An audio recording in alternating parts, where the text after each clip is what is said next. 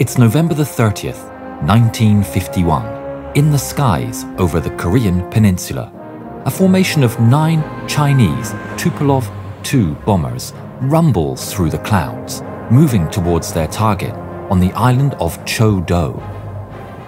Around them are 16 Lavochkin 11 fighter escorts, keeping them safe through hostile skies. They're cruising along when suddenly a burst of bullets falls from the heavens and tears through one of the bombers. Before the Chinese can even react, the attacker cuts through the formation from above. He's followed by 7 more enemies which pounce on the Chinese aviators. Tracers fill the once calm sky as the Chinese Lavochkin 11s and the American F-86 Sabres clash in a chaotic dogfight. The Sabres quickly find themselves unable to focus on the bombers as they fend off multiple enemy fighters simultaneously. But then a WW2 explodes in midair, torn to shreds from below without any warning. The same Sabre from the start cuts through the middle of the bombers, fearlessly charging through heavy fire with total disregard for his own life. The mysterious aviator comes right back for another run and fires a single short burst. It strikes dead on target and another bomber bursts into flames.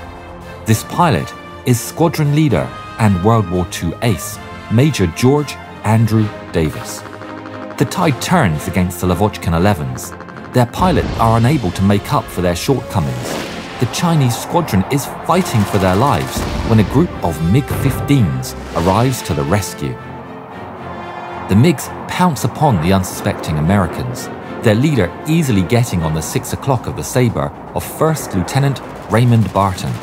The MiG fires multiple times, striking the American fighter on the wings and cockpit, but failing to take him down. Barton performs evasive maneuvers as he requests aid on the radio.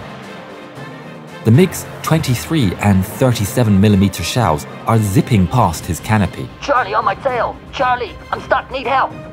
Copy that. Davis heeds the call.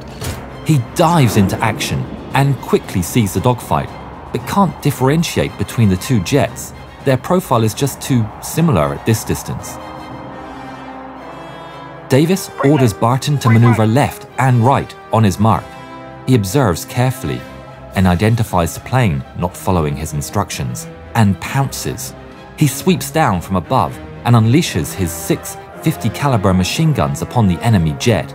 The barrage strikes square on the enemy's cockpit, taking him out instantly and saving Barton's life.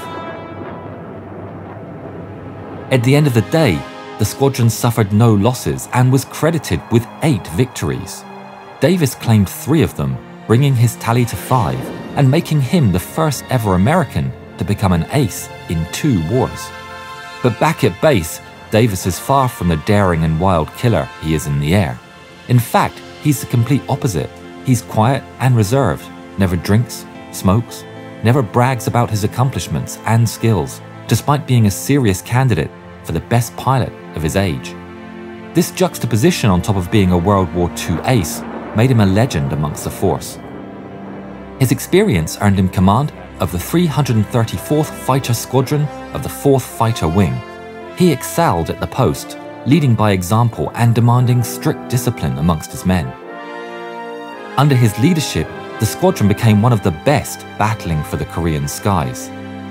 Davis grew to be so valuable that he became irreplaceable. It was protocol for aces to be recalled back to the US for their safety, and so they could teach their skills to the next generation of pilots. But Davis is so instrumental in his role that the Air Force can't find anyone to take his place, and so he remains fighting in Korea and seeing more action than ever. Just half a month after becoming an ace, he becomes a double ace, claiming his 10th victory on December the 13th.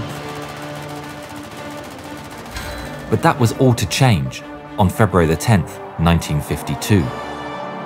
Davis is flying in formation with 3 fellows from his squadron. They're providing cover for a group of F-84 Thunderjets across the infamous MiG Alley, where MiG patrols are so common and numerous that Sabre's rarely venture into it with formations smaller than 12. This is Red 1, break into flights. White search. Davis is feeling confident and had dispersed his 16-man squadron into 4-man flights to cover a wider area for the bombers following behind. But just as they approach MiG Alley, disaster strikes in Davis's flight. One of his men, codenamed Red 3, reports an oxygen failure and must return to base. They are arranged in pairs of leaders and wingmen, which means that if Red 3 retreats, Red 4 must too follow. But they don't have an option, and the pair turn back to base, and the 4-man flight is reduced in half just as they take the highway to the danger zone over the Yalu River. Charging into MiG Alley with nothing but your wingman for immediate assistance would take the breath away for any other pilot. But Davis isn't any pilot and continues with his characteristic fearlessness. His wingman, First Lieutenant Littlefield, is keenly aware of the danger they're putting themselves in, but trusts his squadron leader's judgment and bravely follows without question or hesitation. It doesn't take them long before they spot a 5 MiG squadron to the north, and then 10 more northwest shortly after. Davis evaluates the contacts and realizes that 10 MiGs are headed straight towards the incoming Thunderjets. They push the throttle to full, and the pair races to intercept.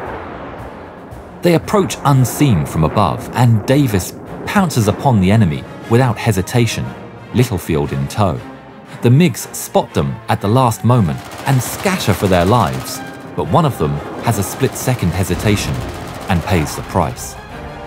Davis lights him up with his trademark accuracy, striking the enemy and turning it into a flying fireball. Davis pulls out of his dive and instantly lands his crosshairs onto a second target. He pulls the trigger, and it too falls under the Sabre's deadly volley. Davis then immediately sets off after a third. It's a daring move. He's lost speed, and maneuvering for another kill will only keep him slow and vulnerable. But he's so close, and is confident these Chinese won't be good enough to take advantage of it. He keeps up the chase, maneuvering sharply left and right, getting closer to a straight shot, but also he's bleeding away more and more speed. Unknown by Davis, another MiG unit is patrolling the region far above, and among its ranks is Chinese ace Zhang Jihui. They spot the 2 MiGs going down in flames below them and swiftly dive into battle, Zhang leading the charge. They accelerate towards a swarm of battling planes and tracers, the chaos making it difficult to pick out friend from foe. But in between it all, he spots a single, slow-flying jet, sporting the unmistakable yellow stripes of a Sabre. Davis is still focused on the MiG ahead when a shell strikes him from above.